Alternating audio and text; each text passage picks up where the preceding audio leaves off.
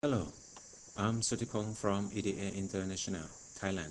Today I'm going to show you how to create your own symbol for KPIWorX. Just you can see this is the KPIWorX symbol.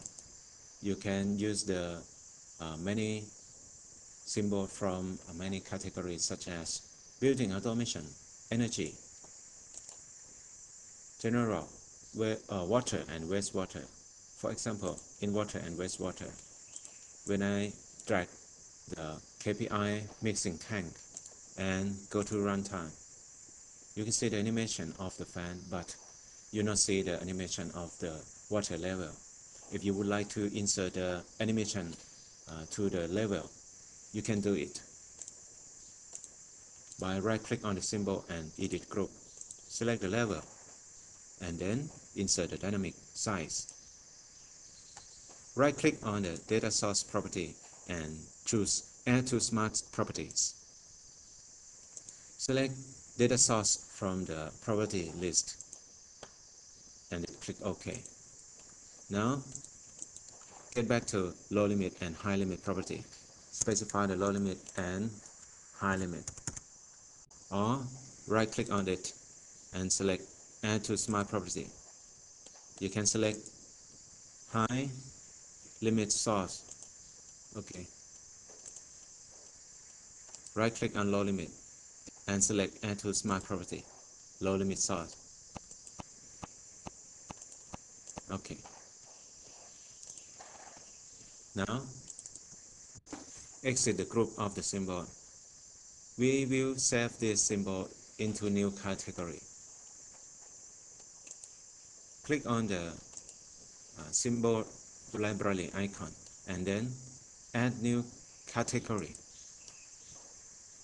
Click on Browse button to specify the directory of the KPIWorX.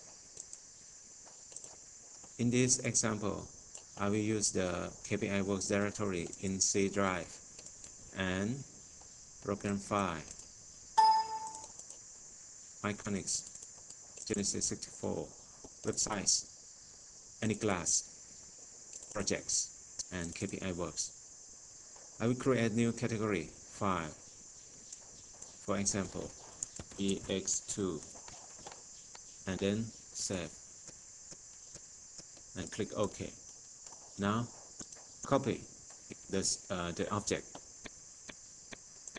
and then paste on the category, and exit KPIWorX. Now, go to the KPIWorX display and select KPIWorX symbols.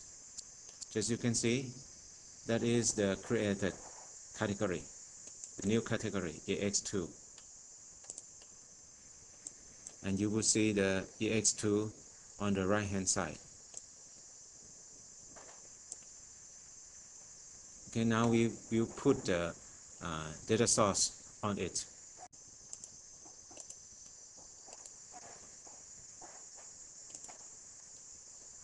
I've used the OPC tag from the Iconic OPC simulator.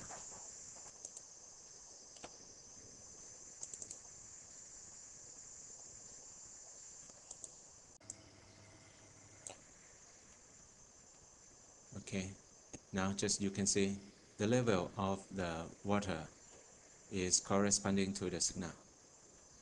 And if you would like to edit the limit, you can edit on the property of the symbol, high limit and low limit. Thank you for watching.